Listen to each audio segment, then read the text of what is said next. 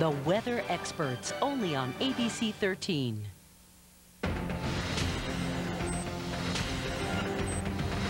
Tonight on Nightline, round 2. Barack Obama and John McCain clash over an economy in crisis. We're live in Nashville at the end of a critical debate on the road to the White House. Gloves off. John McCain gets tough and Barack Obama hits back. But who came out on top? And game changer, did McCain do enough to put a stop to Obama's surging campaign? George Stephanopoulos is back to tell us who won and who lost in the Nightline report card. From the global resources of ABC News, with Martin Bashir and Cynthia McFadden in New York City and Terry Moran at the presidential debate in Nashville, Tennessee, this is Nightline, October 7th, 2008. Good evening, everyone. I'm Terry Moran, and the second presidential debate in this campaign is now history. And you know, for all the sound and fury out there on the campaign trail these days, this was a pretty subdued affair. There were not a lot of fireworks here tonight. The candidates played it safe, and that meant no real exchanges, no real depth, and a lot of talking points. The town hall format here, it seemed to have both Barack Obama and John McCain on their best behavior. But there was a lot on the line here nevertheless, especially for John McCain. Polls show Obama steadily surging nationwide and in many of the crucial battleground states. And so for McCain, the big question here was, could he turn it around? Senator Barack Obama of Illinois and Senator John McCain of Arizona. Gentlemen. For this debate, a different format. The candidates in the arena, set amidst 80 voters. They and online questioners would do the grilling. The economy dominated from the outset, and Obama laid the blame for the problems directly on Republicans and John McCain. I believe this is a final verdict on the failed economic policies of the last 8 years, strongly promoted by President Bush and supported by Senator McCain, that essentially said that we should strip away regulations, consumer protections, let the market run wild, and prosperity would rain down on all of us. It hasn't worked out that way. And so now we've got to take some decisive action. Going in, the town hall format was supposed to be McCain's turf. His candidacy was built on these events, and he came in needing a win, polls showing voters moving away from him on the economy.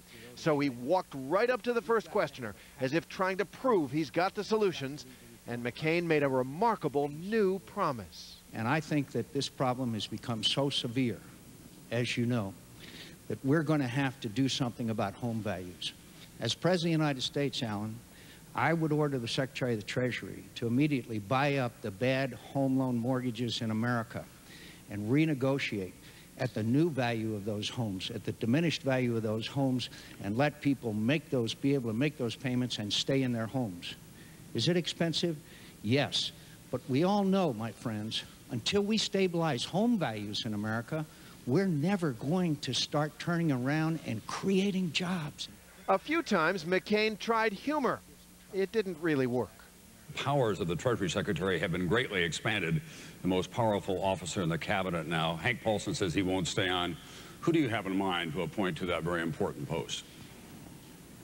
Senator McCain? Not you, Tom. No.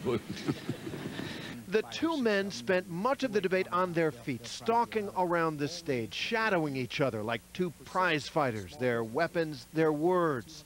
And McCain came in with a clear strategy, hit Obama, and hit him hard as a big spending liberal. Senator Obama has never taken on the leaders of his party on a single issue. This is the most liberal big spending record in the United States Senate. Obama fired back, painting McCain's policies as Bush redux, trickle-down economics favoring the wealthy. When Senator McCain is proposing tax cuts that would give the average Fortune 500 CEO an additional $700,000 in tax cuts, that's not sharing a burden. But McCain pressed on, saying Obama's tax plans would harm the economy. Small businesses across America will have to cut jobs and will have their taxes increase and won't be able to hire because of Senator Obama's tax policies. You know, he said some time ago, he said he would forgo his tax increases if the economy was bad. I got some news, Senator Obama. The news is bad. On energy, Obama said McCain's long tenure in Washington means he is part of the problem. Senator McCain and I actually agree on something. He said a while back that the big problem with energy is that for 30 years, politicians in Washington haven't done anything. What Senator McCain doesn't mention is he's been there 26 of them. Obama was low-key in this debate, even a bit professorial up there. He explained things a lot. McCain seemed crisper, perhaps indeed more at ease in this format. Hitting his points, he connected, focusing on the bottom line of his attacks, his proposals. If you're a parent and you're struggling to get health insurance for your children, Senator Obama will fine you. I want to give every American a $5,000 refundable tax credit. They can take anywhere across state lines. Why not?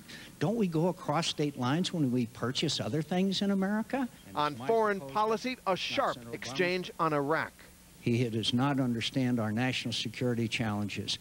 We don't have time for on-the-job training, my friend. I don't understand how we ended up invading a country that had nothing to do with 9/11, while Osama bin Laden and Al-Qaeda are setting up base camps and safe havens to train terrorists to attack us. That was Senator McCain's judgment, and it was the wrong judgment. And then it seemed Obama finally got a little mad and scored when McCain quoted Theodore Roosevelt. But talk softly, but carry a big stick. Now, Senator McCain suggests that somehow, you know, I'm green behind the ears and, you know, I'm just spouting off and he's somber and responsible. Thank you very much. Senator McCain, this is the guy who sang Bomb, Bomb, Bomb Iran, who called for the annihilation of North Korea. That I don't think is an example of speaking softly. This is the person who, after we hadn't even finished Afghanistan, where he said, next up, Baghdad. Throughout this event, reading the body language, McCain got closer to the audience. At one point near the end, walking right up to shake hands with a Navy veteran. Thanks for serving. And Obama, he hung back, explaining his famous cool might have been a handicap here. But he rallied at the end, driving home his message of change. And the question in this election is, are we going to pass on that same American dream to the next generation? Over the last 8 years, we've seen that dream diminish. We need fundamental change. That's what's at stake in this election. That's the reason I decided to run for president. And at the end, a handshake between the candidates and a light moment for the moderator. And you're in my way of my script there, if you will move. Well, Tom Brokaw might not have been able to see his script, but the candidates sure stuck to theirs. They had theirs memorized. Nevertheless, there were millions of people across the country who got a good long look at both of them. So, when we come back, who won this thing? The grades are in. George Stephanopoulos is here to tell us the results in the Nightline report card. Stay with us.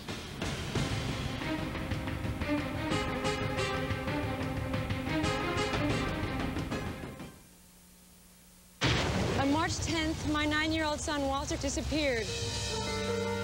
And a 5-month investigation led to a boy being brought to Los Angeles. He was not my son. If the boy is not Walter Collins, then where the hell is he? The police will do anything in their power to discredit you.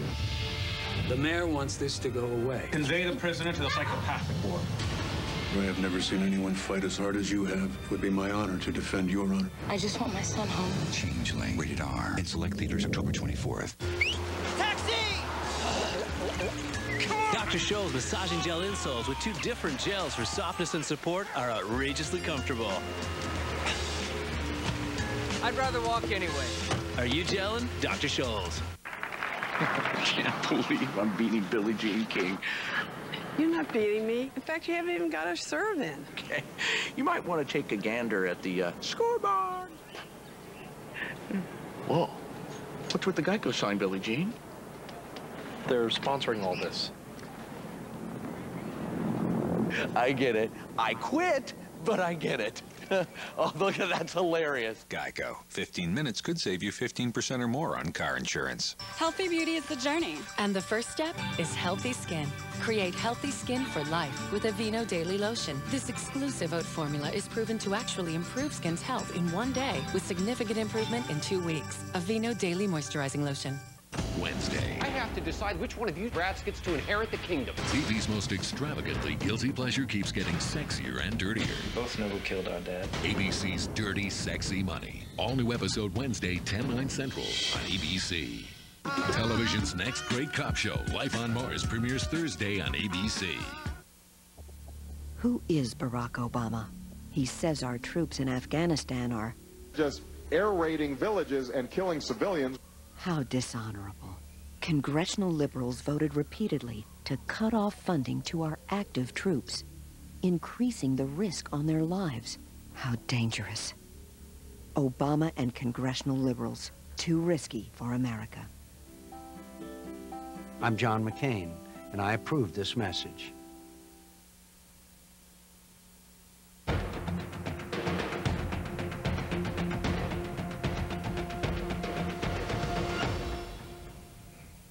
So we're on the campus of Belmont University here in Nashville. Which candidate scored better in this second of three debates? Our chief Washington correspondent, George Stephanopoulos, here with the Nightline report card. George, first, strategy. What's the grade? For Barack Obama gets an A there. John McCain gets a B+. And here's what happened in strategy. I thought John McCain started out very strong. He had that proposal to buy up all the bad mortgages. He clearly was going to press on the attack on Barack Obama on taxes and several other issues, his ties to Fannie Mae. But here's what Obama did tonight. He answered the tax charge. Again, he said 95% of Americans are going to get a tax cut. One of his strongest domestic moments was on health care.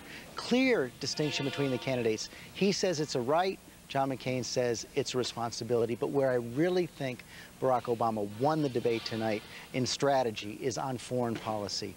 He took the debate to John McCain, took it to John McCain's judgment, jujitsu'd the line that John McCain used in the last debate about how Barack Obama doesn't understand foreign policy.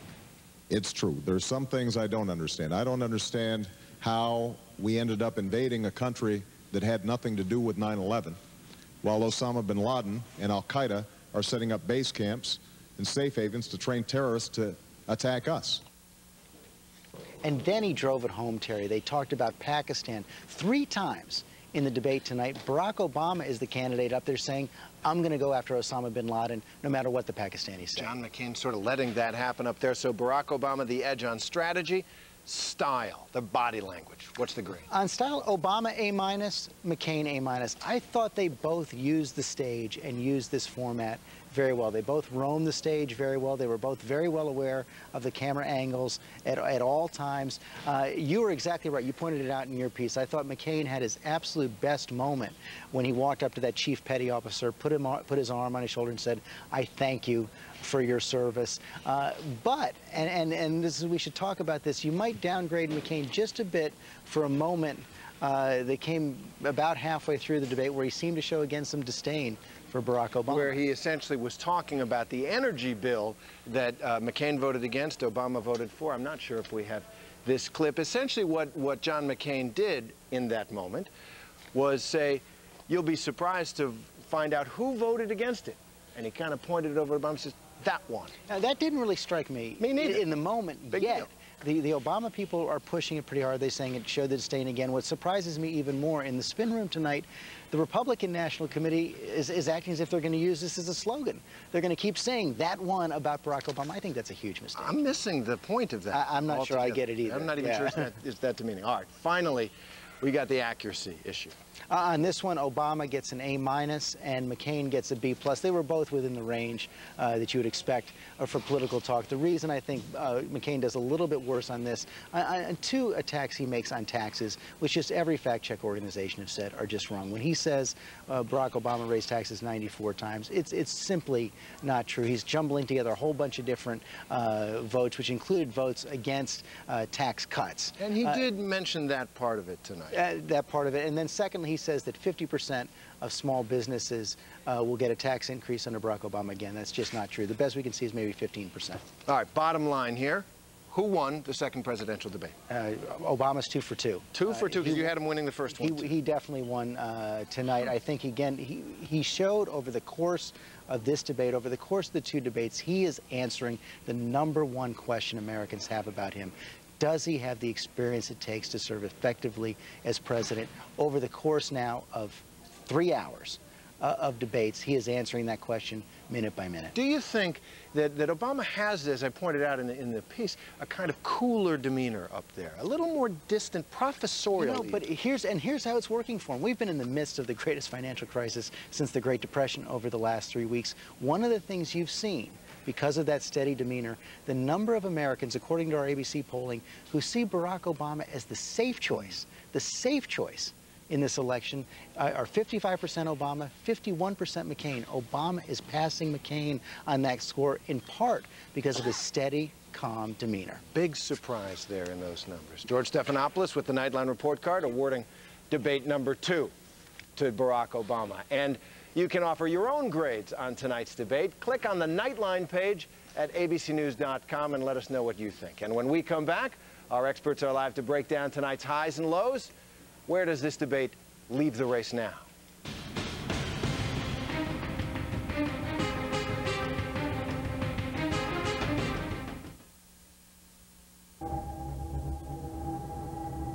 The new 375 horsepower Hyundai Genesis has a more effective braking performance than the BMW 550i. So you can avoid the obstacles you expect. It also has an extraordinary system of safety features. So you can deal with the ones you don't. Find out more at HyundaiGenesis.com. Wow, what results and what savings. Olay Regenerist Microsculpting Cream. Under $30, yet Good Housekeeping says it hydrates better than the $300 department store cream. Spend less, get more. Regenerist. When you see what we've done with veggies, you'll think it's uncanny. Introducing V8 soups from Campbell's. A full serving of vegetables in a soup so velvety and delicious, you won't be able to contain yourself. New Campbell's V8 soups. Mr. President, what would you say your greatest mistakes have been?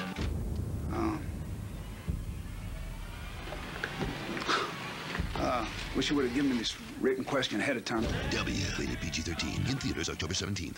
Constipation, bloating, gas, diarrhea. People, is your colon sending you a message? Now there's new Philips Colon Health with probiotics. It helps naturally restore the balance in your digestive system, so you can avoid those very unpleasant symptoms with new Philips Colon Health. Thursday. What's that? An unimaginable crisis. You'll have to see to believe. Grey's Anatomy, Thursday, 9, 8 Central, followed by the series premiere of Life on Mars on ABC.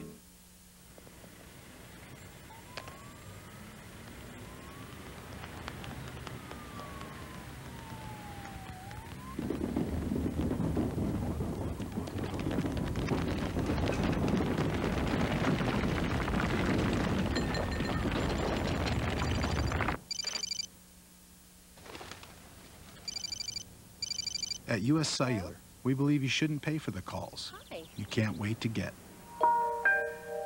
Met Tom Perriello yet? A New York lawyer who's moved back to Virginia to run for Congress, but his liberal policies are still from New York.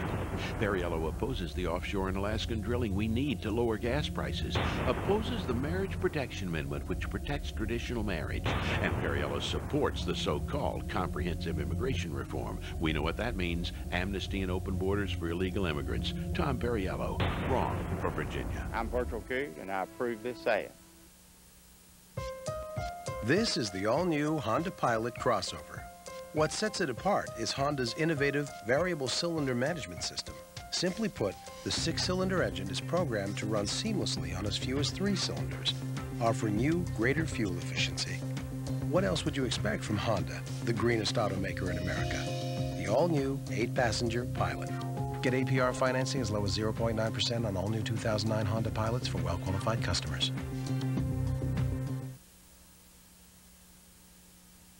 Tomorrow, Barack Obama, Charlie Gibson, exclusive, his first interview after tonight's debate. What will he have to say? He answers only on ABC's World News tomorrow. Then Thursday, it's John McCain's turn to jump on the historic World News Battleground Tour.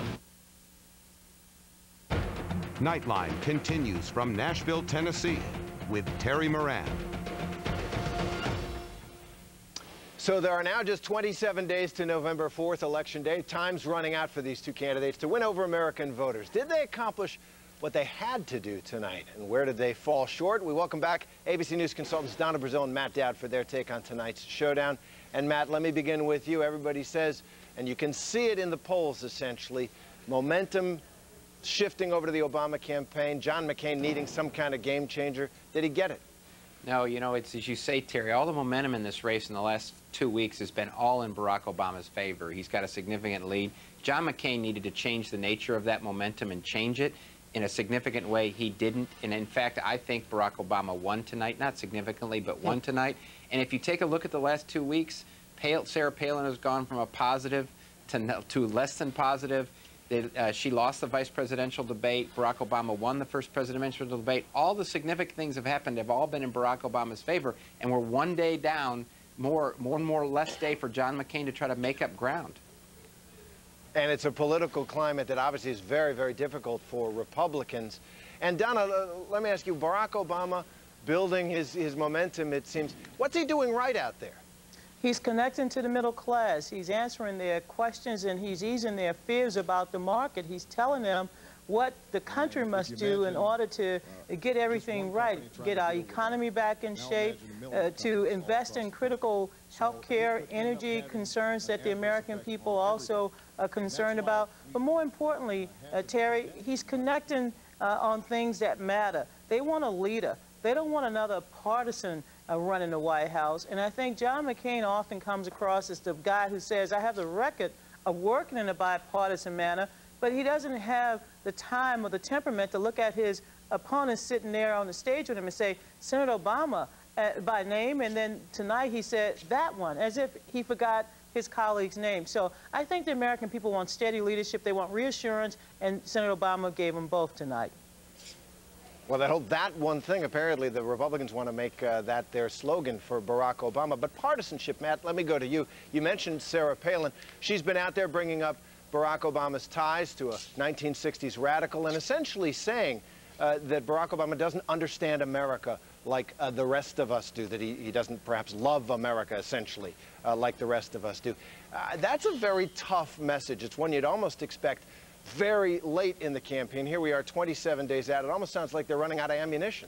Well, it's interesting to me. If you didn't take a look at any polls in this race and didn't focus on any of the results in battleground states and just looked at what the rhetoric was from Sarah Palin and John McCain, you would say that's a campaign that's losing and not having a lot of places to go to win this race.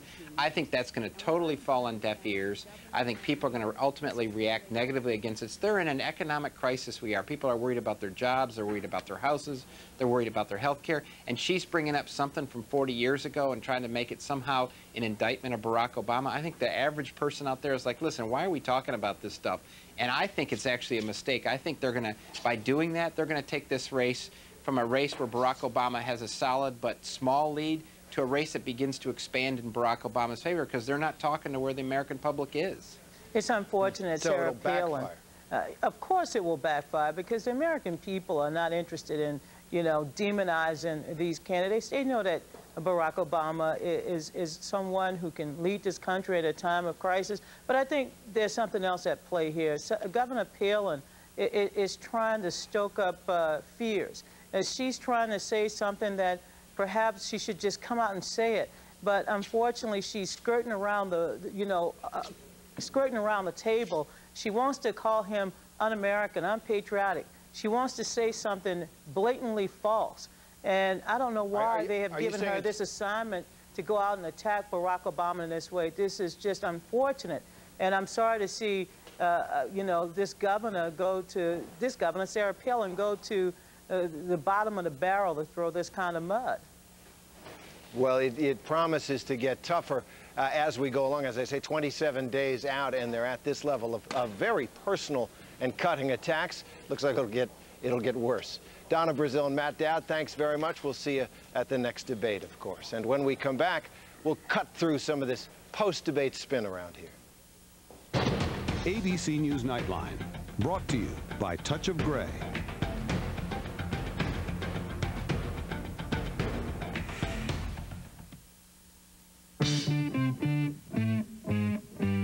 The generation that swore it would never get old.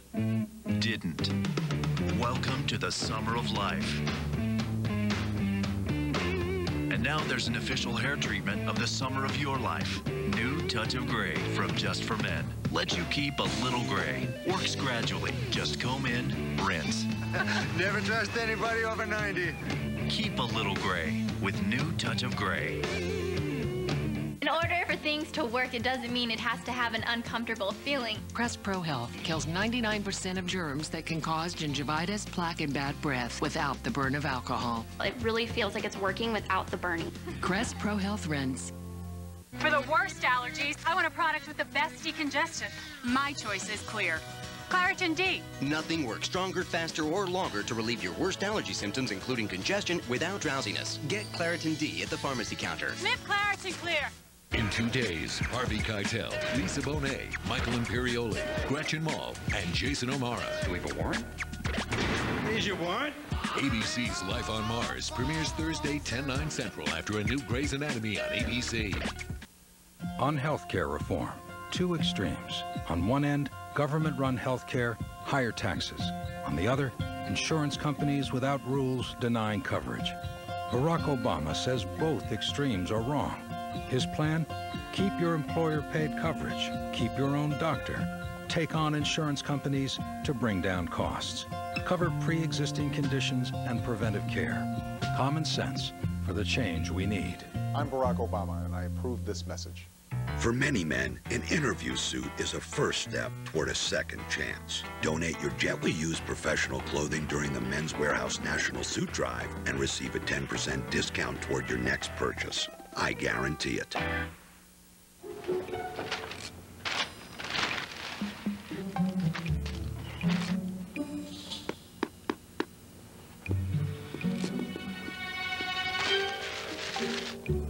Hey, I thought you were bringing McDonald's. I forgot. Get 2 Egg McMuffin sandwiches for $2 at McDonald's. Make your morning a little brighter and maybe someone else's too. 2 Egg McMuffins for $2. What? By popular demand, the Repo Show sale is back only at Birdland in Salem, Lynchburg, Roanoke, and Bedford this Friday and Saturday. Here's your chance to buy vehicles bought from auctions that were repossessed by banks or were leases that were terminated. You pay $27 down and make the payments posted right on the windshield. Some are just $89 a month. $27 down, $89 a month. Shop pre-owned family sedans, sports cars, trucks, SUVs, even luxury vehicles. Search for your vehicle at RepoShow.com. Then rush to one of these 4 Birdland locations. Hurry, sale ends Saturday. Gleaning for the World has been working around the clock to prepare and send aid to U.S. hurricane victims, and the work is far from over. Thousands in the Gulf are still without electricity and may be for weeks. You can help with a donation of money or supplies, such as bottled water, baby care products like diapers and baby wipes, and paper products, such as paper towels and tissues. For a complete list of items needed, or to learn how to donate money, visit WSET.com, keyword Lifeline. For many men, an interview suit is a first step toward a second chance. Donate your gently used professional clothing during the Men's Warehouse National Suit Drive and receive a 10% discount toward your next purchase. I guarantee it. Forecast backed by the AMS seal from the ABC 13 weather experts.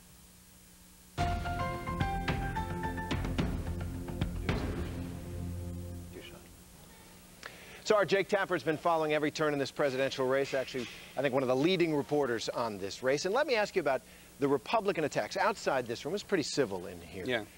They've just unloaded on Barack Obama in the past couple of days, past week or so. What do you make of it? Well, it's interesting. If you pay attention, as I do, as you do, to what the messages are coming from the Republican Party. You have John McCain saying yesterday, Barack Obama, who is the real Barack Obama? Which, coincidentally or not, is the same as the subject line on that email out there that has all those insinuations about Obama.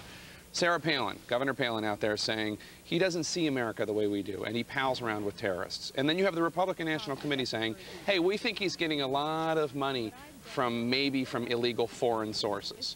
So you add those 4 messages up. Now, Republicans always paint Democrats as exotic and other, whether it's Mike Dukakis or John Kerry. But you add up those 4 messages, and you're walking very, very directly towards a place where you're saying Barack Obama is foreign and a threat and it comes very close to something unseemly, and they're not saying it. Pals around with terrorists, like he's a danger almost, is a dangerous person to vote for. We know that there is this fear out there among some Americans that Barack Obama is some sort of Muslim Manchurian candidate. Right. And is that going to work? It sows seeds of doubt. And in states like Ohio and Pennsylvania, where there are white working class people who are going to vote for Obama right now because of the economy, but maybe they won't in 4 weeks, who knows? 10 seconds. Now they're going to call him that one. Why? I don't know. That seems very strange to me. It seems a lot like when Ross Perot called African Americans you people or you folks. Oh, all right. Well, maybe. Jake Tapper, you'll be on the trail, of course, as he has been all campaign. Thanks very much for that.